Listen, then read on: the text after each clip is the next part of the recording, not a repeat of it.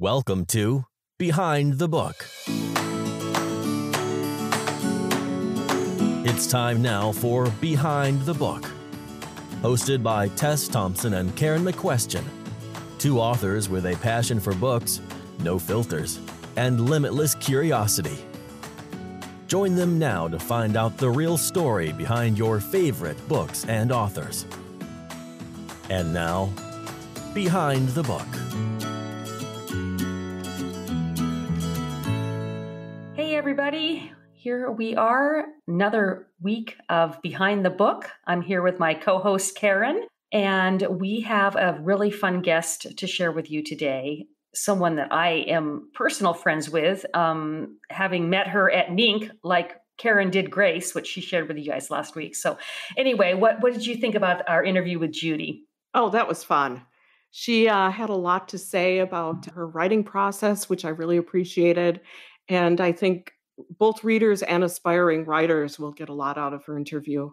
Definitely. Yeah. So when we spoke last week, you said you were through the first 30% of your new book. How's that going? You know, it's now I've laid the tracks and I'm moving forward, and it's starting to be really fun. The book that I'm working on, the working title is The House Sitter.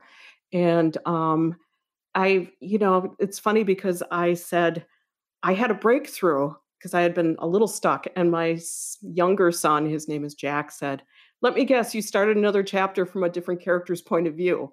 And I said, "Well, yes, that's exactly what I did." He said, "Whenever you get stuck, that's what you do." And I guess I'm predictable and I didn't know. That's so interesting. I always think that I'm doing a terrible job and people are going to hate the book, or, I just, apparently we're creatures of habit when it comes to writing books. We just don't know it. It feels new every time. Yeah, that is definitely true. I had the blank page this week, and the once upon a time, and I think every time, I don't know if I can remember how to start, but then you just do it and it all works itself out. Now, you were going on your road trip the last time we talked, and you were going to meet up with our current guest, Judith Keim, in person. How did that visit go? Oh, that was so much fun. As I said, we'd met before at NINC, and then last year we did a project with some other ladies, some other romantic fiction writers, and we just became really good friends. We bond because both of us have issues with technology. We always are like messaging each other. Do you know how to do such and such? But anyway, I got to see her. We spent a whole day together, Cliff and I and her husband, Peter. And they took us all over Boise, which we fell in love with. It's on the top of the list, actually, of places that we liked the best. And they're foodies like we are. And we went to this wonderful Italian restaurant where they made these homemade pasta. It was like melted in your mouth. It was so good. But anyway, we had a great day. And she and I spent quite a bit of time talking shop before we hooked up with the guys. So that's always fun. One thing that I really took out of the interview with Judy is how encouraging she was to new or aspiring writers. I thought she had a lot of great tips, and just a kind of a general, don't give up, just keep writing from your heart. All those things that I think are really important for people to hear, especially when they're feeling discouraged. Another thing she mentioned is how helpful writers are in a community of writers. You would think that we're competing with each other, but that's not really the case. I think most of them that I've met are more than helpful to give you little tips or tell them what worked for them. And I love that about other authors. You see that more often than not. Yeah, absolutely. I think I've said this before to my husband, that books are not like other businesses where somebody chooses an apple over a banana. They love books. They read a great one, they want another great one. So there's always another opportunity to find a new reader through an author's recommendation. So I love that people are so willing to do that for each other in this business. And Judith has written with 30 plus books, but for somebody who's a big reader, they're going to be looking for more books like hers. So if she can steer you to another author, it's all the better for everybody, which I think is so nice. Hi, Hi, everybody. Welcome to another Saturday with Tess and Karen. We're super excited because we have Judith Keim here with us today. And I have the pleasure of being a personal friend of the famous Judith Keim, so I feel pretty cool. We got to hang out together last weekend in Boise, where she and her husband Peter have a beautiful home in a beautiful neighborhood that I'm coveting. And we had a great time talking about books and learning things from each other. Judith grew up reading and listening to stories, so I'm sure she'll be able to share some of her childhood memories with us about her love of books. But she writes women with heart, and I personally am a huge fan, and I love how her characters are both strong but vulnerable. And I'm sure she can share some of her tips about how she does that with us later. But we're going to jump into the questions. Welcome, Judy. Thank you so much. It's so fun to be here. You know, I love you guys, love your books. So it just feels like, as you said, we're sitting down and just chatting for fun. Exactly. All right. So I want to know, how old were you when you decided you wanted to become a writer? I don't think it was a conscious decision. I just have always read and always have written. I know when I was in 8th grade, my English teacher really encouraged me to write. But I think I've always sort of known that, writing little stories and things like most authors do.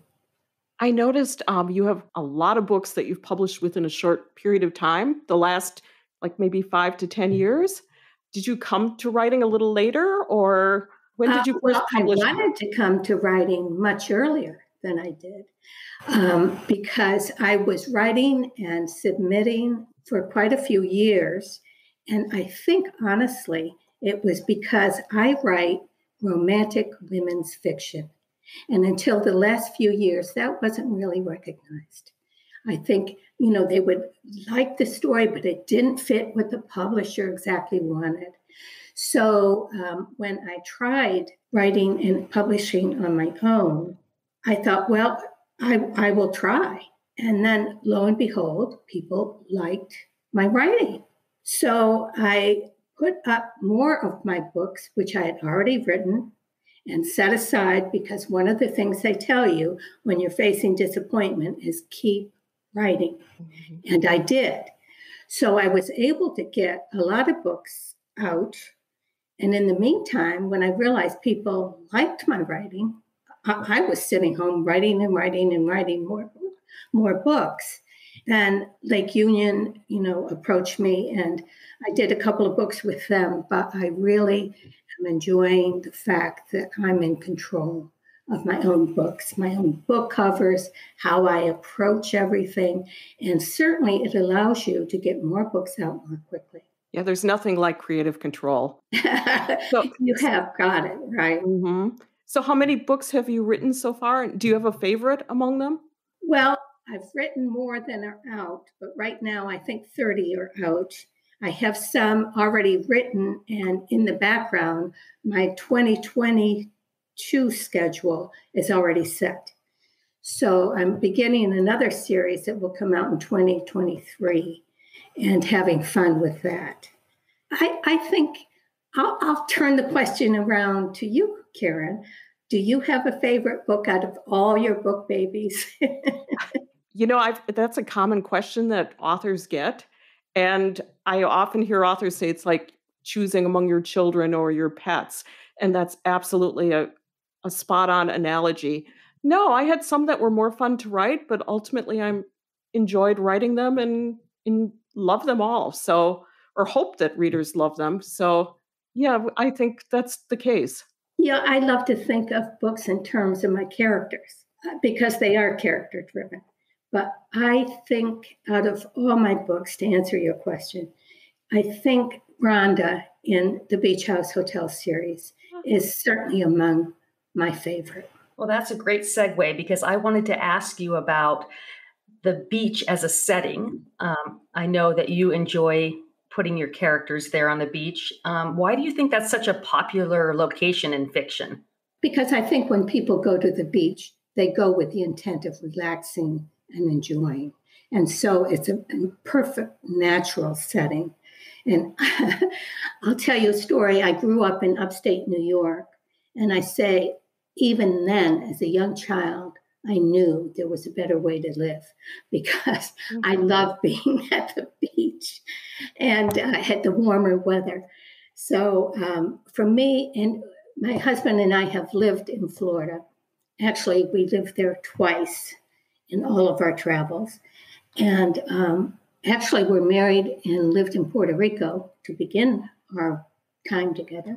And I like that setting. It's natural, and it's because I like it so much, I think it comes through. So you've actually lived on the beach at times? Yes. Oh, well, that makes sense. Yes, and it's a nice way to live. Although having traveled throughout the country, and I think, Tess, you found this on your latest trip, this country is so beautiful, and every location has its own special things about it. Yeah, that is so true.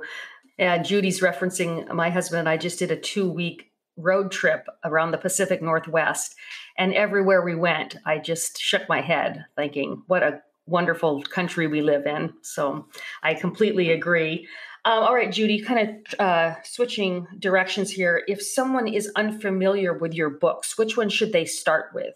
The first series I wrote was The Heartwell Women. And The Talking Tree is the first book in that series, and people like it. But I think the one that is getting the most attention is Breakfast at the Beach House Hotel.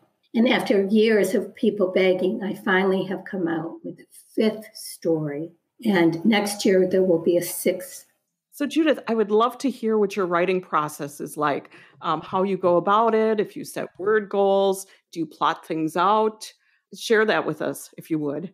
Well, in the morning when I get up, I take care of the dogs. I come into the office and analyze what is going on. I go through my emails. I look at my numbers so I get a sense of where I am that day.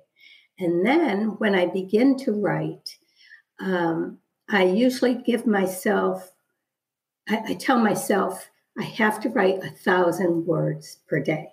It used to be more, but with the time that we all have to devote to social media, it does cut into writing time. And I'm trying to give myself a break and stop maybe at 3 or 4 in the afternoon. But again, I'm happy to take part in talks in the evening or whatever is required. But I'm definitely a pantser. When I sit down to write a book or tell my friends, hey, I'm starting a new book, they laugh and say, no, Judy, we know it's going to end up to be 3 books at least. So when I sit down to start, I usually start then with 3 main female characters in mind. I have a location. One of the things that I really like to do when I start a book is have a title. And if I know that what the series is going to be about, I really like to have book covers made, because seeing the book cover really prompts me to complete the work I set out to do. I love book covers, and it's just something I like to do. So I get started. I don't always know where I'm going, but as I begin the first book, I'm also setting the storylines for the second and third book through those characters. Some people don't like to do that. I find it more interesting to do it that way. What about on those days when you're not feeling the muse? What do you do then? Well, sometimes I take a drive, I take a walk. Hot showers are just great ways to come up with something. And if I'm lucky enough to lay in bed for a few minutes, I can sometimes do my plotting then if I'm the one awake and everybody else is asleep. It's hard on those days. I don't know. What do you guys do? Sometimes I do what you talked about. And sometimes when I go to sleep at night, I tell my brain to work on it. And sometimes in the morning, I've come up with something. How about you, Tess? Yeah, the stuff that Judy said for sure. And I have this thing where I wake up in the middle of the night all the time. And so a lot of times I'll think through plot issues or think about, okay, what scene do I want to write tomorrow? But my other trick is I listen to music sometimes, just to something that I really like that's emotional to me, that sometimes will prompt something or get me kind of more in the creative mood. I think the worst of all is the middle, because I am a pantser. I get them to a certain spot and think, what am I going to do next? And it can go in a lot of different directions. Well, and that's a perfect lead into our next question, which is asking if you have any doubts about a book, either while you're writing it or after you finish it. Oh my goodness. When I get to the middle and don't know where I'm going, it really makes me wonder if I'm doing a good job. And then by the time I get through the book, and I'm terrible with names. I mean, I can change a character's name 2 or 3 times. And my husband is one of my editors, and he helps me out. But by the time I get to the end of every book, I say to him, I don't think anybody's going to like it. I think it's dumb. And he says, Judy, you always say this, and they always like your books. Yeah, Judy and I have several things in common, and one of them is forgetting the character. It's always a minor character, but I just got an edit back like a couple weeks ago, and my editor said, "Who's Mindy?" Oh man, can I relate? I once changed the dog's name halfway through the book and forgot to go back and change it. Oh, thank God for editors, is what I say. Exactly. Oftentimes, when I start a book, I do change a character's name. I'll start out with one character, and then as I add to them, I realize the name is wrong for that character. Yeah, I just heard it was a talk about writing with Judy Blume, and she was talking about names, and that she often will start out with something and then realize, oh, that's completely the wrong name for this person. After you get to know the characters a little bit better, sometimes things are more obvious. Exactly. All right. So how do you know when a book is done? When there's no more to be said that has to be said. It's interesting because people are reading shorter books, and I am now writing books that are 75 to 80,000 words. But remember when we started, I mean, it was really more 95 to 100,000 words. And people, I think, are busier and don't have that kind of time and are satisfied with books as long as they meet the requirements of, my case, a happy ending and having all those threads resolved in the book. And sometimes it's almost like an intuitive thing. It feels final to you. It feels finished, I think. Yes. I was wondering, and I love to ask authors this, what is the why when it comes to your fiction? What are you hoping that readers will take from your books? Probably the fact that women are strong, women help one another, families are everything, and I personally want everybody to be happy and to be loved. I love that. Me too. Get a little teary-eyed over here. All right, so tell us a little bit about your latest release and what inspired it. Tell us a little bit, for anybody who hasn't read it yet, tell us a little bit about it. Okay, a Road Trip to Remember is one of my Seashell Cottage books. And these are all standalone books that take place in some part of the book at the Seashell Cottage on the Gulf Coast of Florida. So I love the idea of different stories in the same location. And I always mention the Salty Key Inn, which is nearby the Seashell Cottage. And for readers who have read my Salty Key Inn series, they love that. So that makes it fun too. And A Road Trip to Remember was one of my favorite stories to write because I love the main character in the book. After being sort of forced into a retirement complex, she decides that she is going to take a road trip to Florida.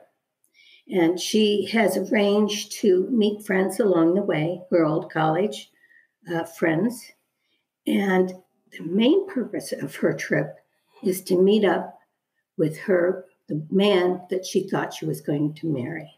She talks her granddaughter Blythe into taking her because she isn't able to drive.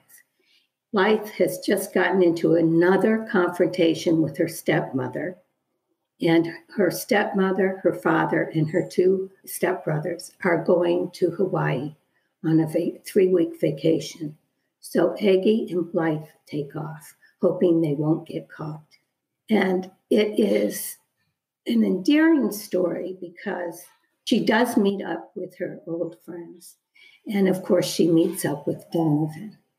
And she and Donovan have a wonderful time. Their relationship was sort of doomed by her not getting a letter that he had sent her. And so it's only right that after all these years, they're able to be together. But there are lots of tricks and surprises in this story, so I'm not going to say much more than that. And both Blythe and Aggie realize all the things that they've always wanted. I was wondering what, as far as being an author is, what have you found to be the most gratifying part of the job? I think like many authors, I think when people write to you and tell you how much the story has meant to them, it's very, very touching. Knowing that you made a difference in people's lives, I think that's Yes. exactly what you said. Yes. Yes. So who has been your biggest supporter, both for working on your craft and then after you were published? Well, I would have to say Peter, my husband, has been.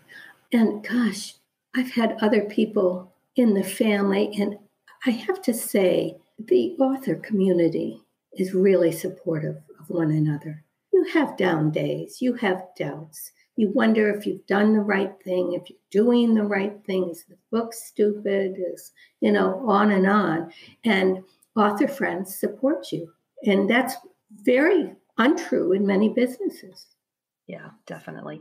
Well, speaking of something kind of unique to the author community that I have found, and I go to these conferences and I meet these women who have done so well for themselves and, as indie writers especially, and they're making wonderful salaries and livings and they are able to assist their husband in an early retirement or in a retirement. And then the husband comes and works in partnership with the author. So I know, Judy, that's your situation, and I'd love to hear more about that. I just think that's so cool. Well, it is cool when your spouse can help out. It is not without a few trials and tribulations. However, I have to be honest.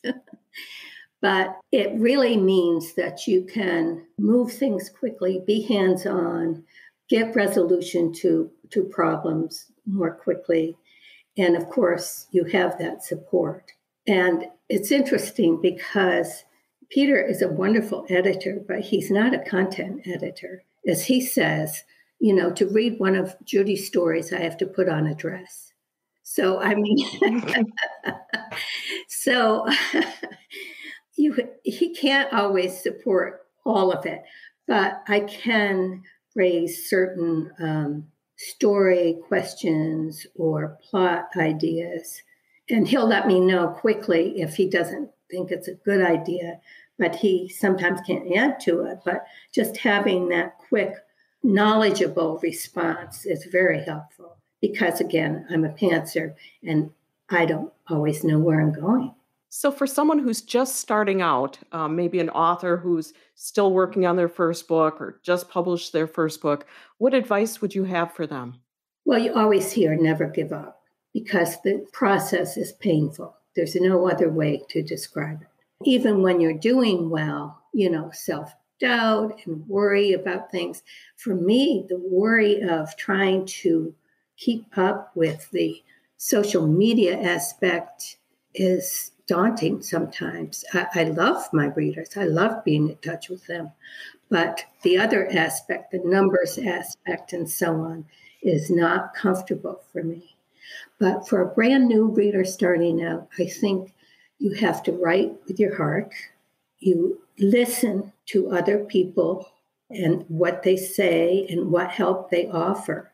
Because even when you don't want to hear that maybe there's a better way to do things, most people, as we had said in the author community, are making suggestions from a sense of help, not hurt. Yeah, I would agree absolutely. with that. Yeah. Has there ever been anything else you've wanted to do besides be a writer? Did you have a secret career we don't know about from your past? Well, interesting. I served on a board for the foster care system in Florida. We were trained heavily so that we could sit in place of a judge to hear certain cases within the system.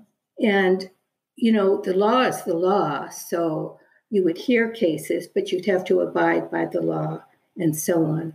But if I were young and maybe starting all over again, family law might be of interest. But basically, in this life, this is the best job I've ever had. And when you go to work in the morning, when you start writing, do you have a specific space that you write? Do you have a home office or? I'm lucky enough to have a home office. Our home is small. It's like a 3-bedroom condo, only it's a house with a nice yard and a three-car garage, which is very important to my husband. And so in this small space, I have my own office. And across the hall, Peter has his own office. So we can shout back and forth to one another. Or we have sometimes been known to email each other. But from across the hall, you email each other. That's funny. But, we do a lot of texting in this house, so I understand.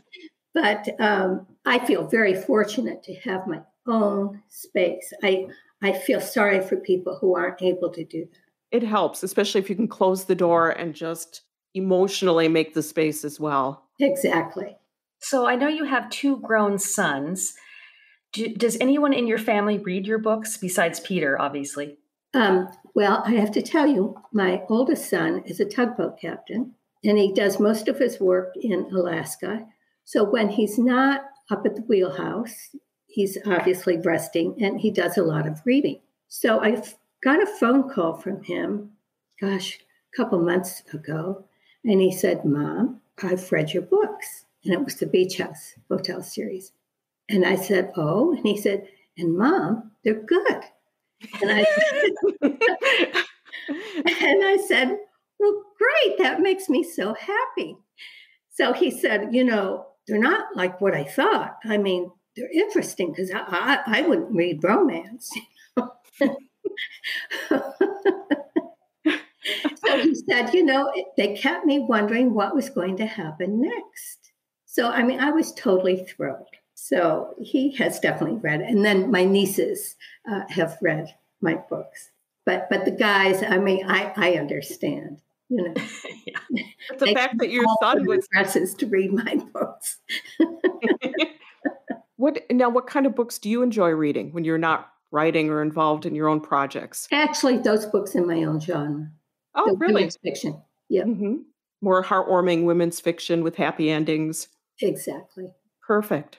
I do read other books, but at this point, like in the group that we're all in, I want to read everyone's books. So that'll take me a while. I love this question. What is something negative that somebody said to you that made you want to succeed even more? Probably a few years ago. Oh, and I know. Oh, this happened fairly recently. Oh my gosh, I was in a gathering and I hadn't seen this person for quite a while. And she said, "So, are you still, working with your books? Sort of, that was a nice hobby." And I said, "Oh, well, as a matter of fact, you have to be careful what you wish for because it's turned into a big business." And I know that. I love that. Well, and little does she know that you have readers clamoring for more. Well, and it's far. Yeah, but it was just the way she said it was so dismissive. Oh yeah, we've all heard that, and I can remember before. Yeah, I can remember before my first book came out. and people were asking, oh, well, what are you up to? And I almost never admitted it. Yet I was like, oh, I'm home with the kids now or whatever, because, you're just going to get that kind of, the eye roll. Oh, you're writing a book. Isn't everybody? Yeah, I know. When you go to sleep at night, do you ever have dreams or nightmares about writing or related to what you're working on? I don't have nightmares about it. Well, one of the reasons I ask is because if I don't write for a while, I start to get the same dream that I'm stuck in a house. And it's the weirdest thing. Oh my gosh. So, and I'll be like, oh, that's because I'm in between books and I need to get back to work. I'm literally stuck. So you haven't had anything like that? No, but I do get itchy if I'm not writing or thinking about the next book. I really don't like it. I like to keep busy and keep my mind active, and I enjoy the creativity. So by itchy, do you mean like kind of that uneasy feeling like you should be doing something? Yes, I should be writing. And I went through a period recently, and I think that maybe it was because of the pandemic, where I didn't know what book I was going to write next. And I always have them kind of lined up, you know what I mean? So I was thinking, holy cow, I'm not ready to stop. But finally I had this idea. And every time I do have an idea, a good solid thought about a book or a series, I do write it down so that I can go back to it later and look at it and think, does this make sense or not? Smart. I'm sure I know the answer to this, but is there ever a day you think that you would want to stop writing? No. No. When the time comes and I've gone on to another place, they can say, I wonder how she was going to end this book. Oh, I have a pact with my youngest daughter that if I die unexpectedly, that nobody is allowed to see whatever the rough draft is that I was working on. So what are you working on right now, Judith? I'm working on book 1 of the Sanderling Cove series. And a grandmother invites her 3 granddaughters to come for the summer. Something has come up. They don't know what it is, but her lawyer has talked to her about who would run the bed and breakfast place that she has if something ever happens to her, that it's time in her life to start thinking about these things. And the grandmother, who is just a load of fun, doesn't really want to face it, but she needs to see if any of her granddaughters would be willing to take it over. And as it turns out, all 3 of them, 2 are 29 and 1 is 28, are at a period in their life where they want to make major changes. So they come together and all sorts of things are going to happen. I love how you have characters of all different ages in your books. And I've heard other readers of your books say the same thing as well. Sometimes there's so much emphasis on people in their 20s and 30s, and you don't shy away from having characters in their 40s, 50s, 60s on up, which is, I think, wonderful. I love these older characters. I mean, they've been through it all and they don't mind speaking their minds. It's a difference, as you say. Well, Judith, if you are ready to wrap this up, we have a tradition here on Behind the Book where we ask 10 bonus questions. They're not writing related, they're just for fun. If you're willing to play along, I'll just ask the question and just whatever comes into mind, just blurt it out. Are you up for this? Sure. Why not? Okay. The first one, what is one food that will never get past your lips? That's harder than it sounds because I'm a foodie. It would have to be something like grasshoppers or that type of thing. No fried crickets for you, huh? Right. Yeah, that's what it is. Who would you want to play you in a movie? To play me now as a writer? Yes. Oh, boy. Now, that's a hard one. Nope, I don't think any movie star would want to play me. That's the thing. Well, I think about who would embody your personality. Probably Queen Latifah. Oh, I like that. I like that a lot. That's awesome. I love her too. Okay, here's one that probably won't be hard. What superpower would you pick given the opportunity? Wouldn't it be fun to fly? I would love to fly. Me too. At the end of your life, what do you hope you'll have accomplished? I hope to have accomplished to have made many people happy and for my family to treasure their memories of me. What is the worst job you've ever had? I worked for a company as a secretary to one of the guys in a tech department at a big insurance companies. And one of the things I had to do was clean up after the lunches. And they would calm me down to clean up the conference room and put away the food and everything. And I didn't like that. If you could instantly become an expert in something, what would it be? Probably Facebook ads. When you figure it out, let me know. What is your favorite scent? Oh, the smell of garlic and lemon and good food cooking. Oh, you are a foodie. What is the most terrifying thing you've ever done? Oh my gosh. Well, I spoke French in front of a group of French people when I was representing my hometown. That was brave. I don't think I would have done that. Such a bad headache the whole time. How did it go? Did it go pretty well? Yeah, they thought it was okay. Okay, here's a good question. When people pronounce words incorrectly, do you let them know? Not ordinary people, no. Maybe people in my family. And if you could live your life over again, would you want to? Yes. And I would do it differently, maybe, but not too much. Not too much. That's a great answer. I think that wraps it up for today. Judith, thank you so much for joining us. Well, thank you. It was so much fun. And I'd love to get to be with you guys and have a laugh or two. So thank you so much for having me. And Judy, remind everybody where they can find you online. Everybody can find me on all my books are on all sites, paper, ebook, and Audible in iTunes. And so you can find me on any of those sites. I have my own website, judithkeim.com. And I'm on BookBub. You can find me there, on Goodreads, Twitter, Facebook, of course. So, and as I said, I love to hear from my readers, and I consider many of them friends. All right. Well, thanks for being here. You're such a sport to join us, and hopefully you can come back and talk with us again next time you have a book out. Well, thank you so much. Thank you for listening to Behind the Book, brought to you by authors Tess Thompson and Karen McQuestion. Don't forget to subscribe to the podcast and post a question in the comments section. This has been Behind the Book.